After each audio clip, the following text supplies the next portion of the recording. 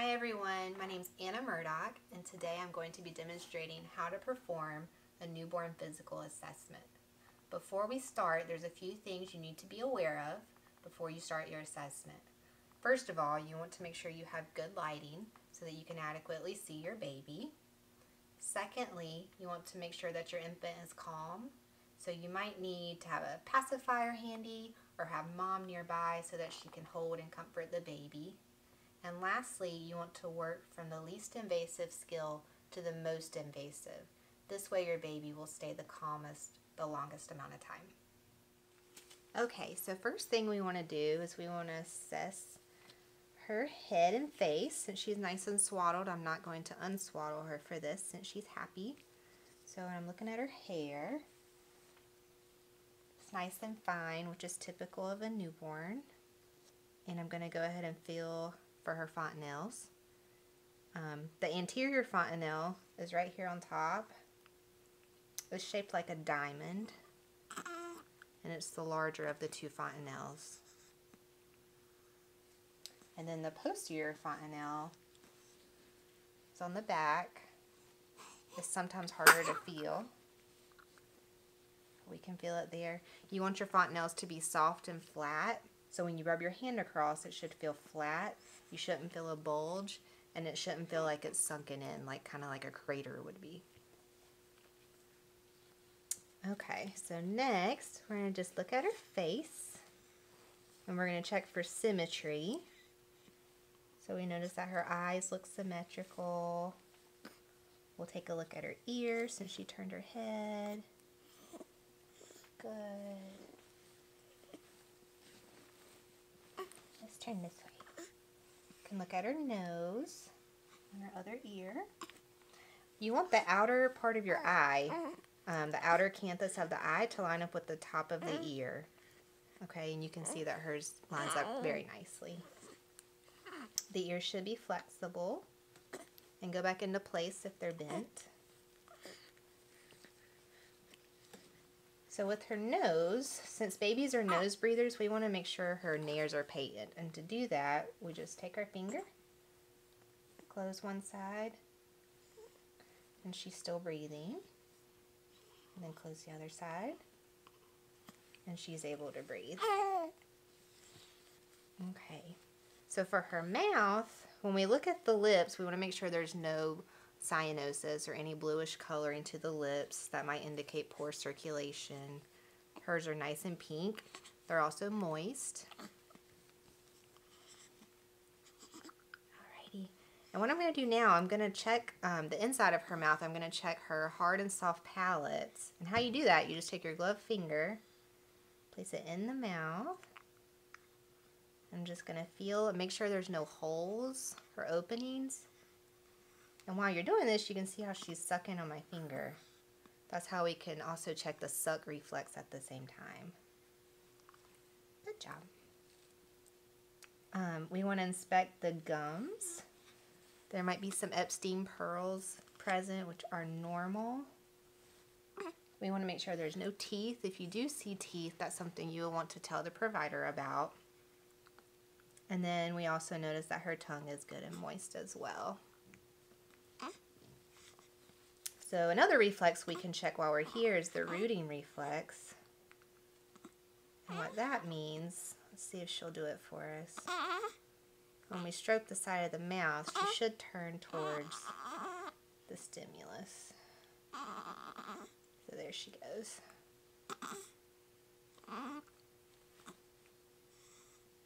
Okay. Alright, while I'm here, we'll look at her neck the best we can. And we see that she's moving her head back and forth very well, so we can assume that she has good range of motion.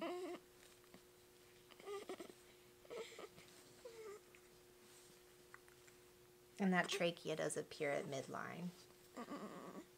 So for the next part of the assessment, I'm going to unswaddle her and we'll move down the body. Okay, so now we're going to move down to the torso. And I'm going to uncover just a little bit. I'm going to try to keep her legs covered just to see if it keeps her comfortable and not fussy. So first thing, I want to feel for her clavicles. This is important because you want to look for any deformities or any decreased range of motion, or if she was fussing or in pain when I'm palpating, that might indicate that there could be a clavicular fracture. So if you notice any of those things, definitely notify the physician. I'm going to take her arms. We're going to do some range of motion here. See if she'll let us. There you go. She has nice range of motion. I'm going to give her my finger, and we're going to check her grasp reflex.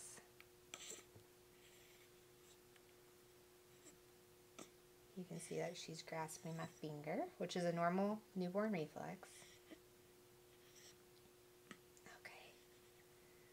We're going to look at her fingers. We're going to make sure there's 5 fingers, which there are on both hands.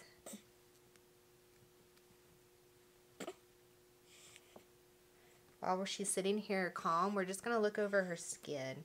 While you're doing your whole assessment, you want to look at your skin the entire time to look for any kind of skin variations.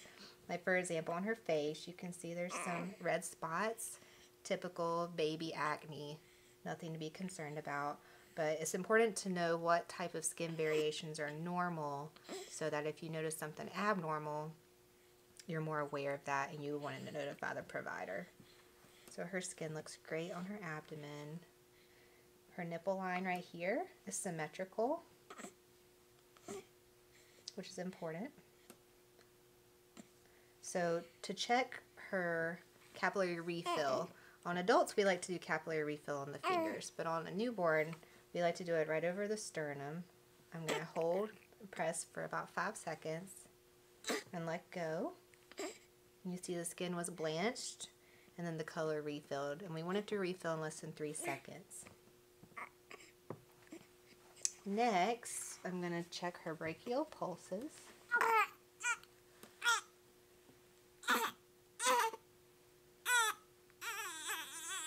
You want your pulses to be equal on both sides. I know, that wasn't fun, was it?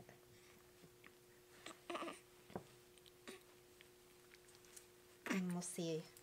I'm going to go ahead and listen to lung sounds.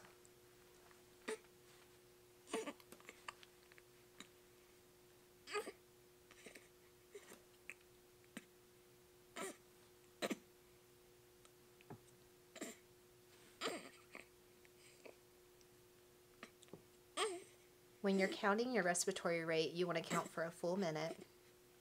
For the purpose of this video, I'm not going to take the full minute.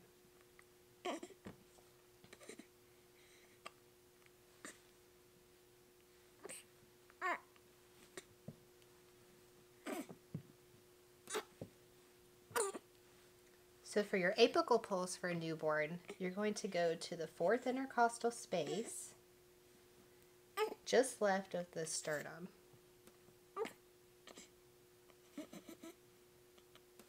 Again, you're going to listen for a full minute.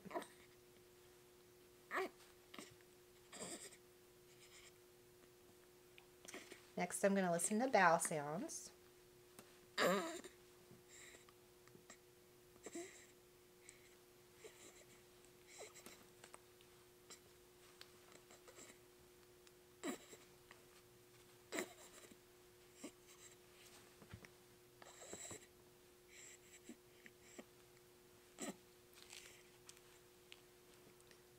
While you're doing this, you can look at the abdomen shape. Newborns naturally have a round appearance to their abdomen, so that is normal. But if the belly looked unusually distended or tight, we may need to do some further evaluation. Go.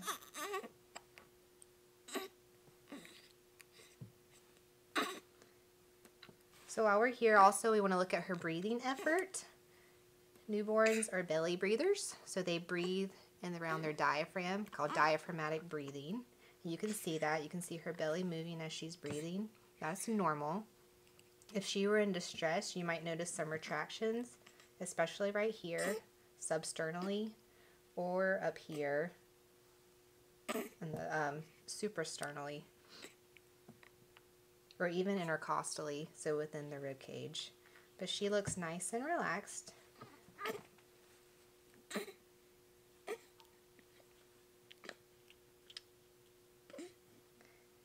So we can see that her umbilical cord has fallen off and the area around it is healed nicely. When you're looking at the umbilical area, you want to see if there's any redness or unusual drainage.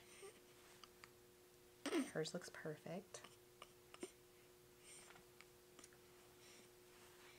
And then we're going to go ahead and check her Moro reflex. Okay, so to do that, it's called the startle reflex. So what should happen when I lift her up just a little bit and let go, you're going to see her arms flail out to the side and come back into her body.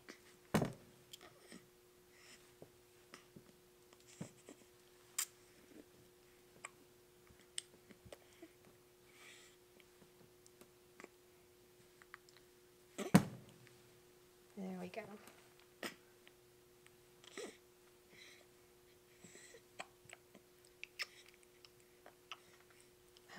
So next, we're going to move on down.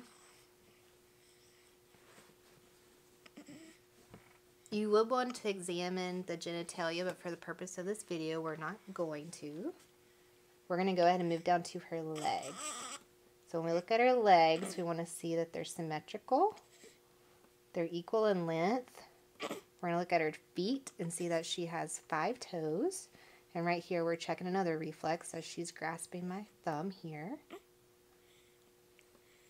We can check range of motion. I know.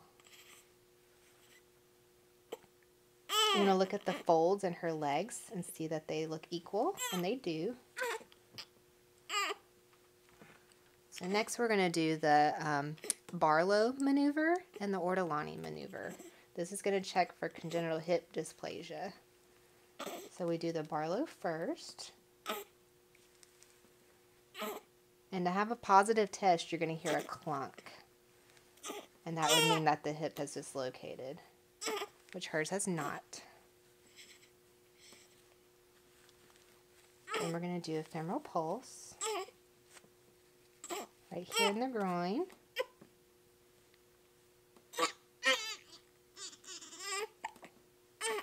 Again, your pulses should be equal on both sides and strong.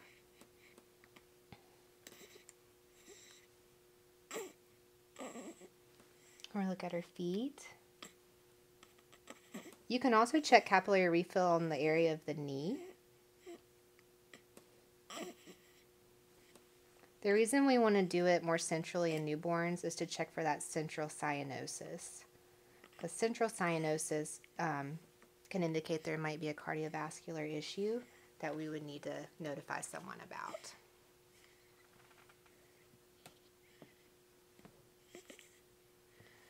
Okay, so next, we're going to go to our last part of our exam. We're going to flip her over, and she might not like it. So while we're here, we're going to check her tone. You can see that she has tight legs. She's able to lift her head a little bit. That's great. That means she has good tone. We're going to look at her shoulders and her spine. They appear to be straight. I know. We're going to try to do this fast, too. We're going to look at her bottom, her gluteal folds. You can see there that they're even, which is what we want. We want to look at her lower back. And what we're going to look for is any kind of bulge or a tuft of hair or a deep dimple. All of those could indicate a neural tube defect. Okay, so after your exam, you can go ahead. She likes to have her arms out when she's swaddled, so we're going to leave them out. Put her back the way she was.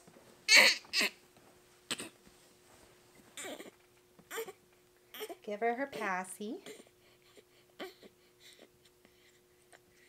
And when you're done with your exam, you want to make sure your diaper is nice and dry. Put them back in the position that they were in, and make sure they're nice and comfortable before you leave the room.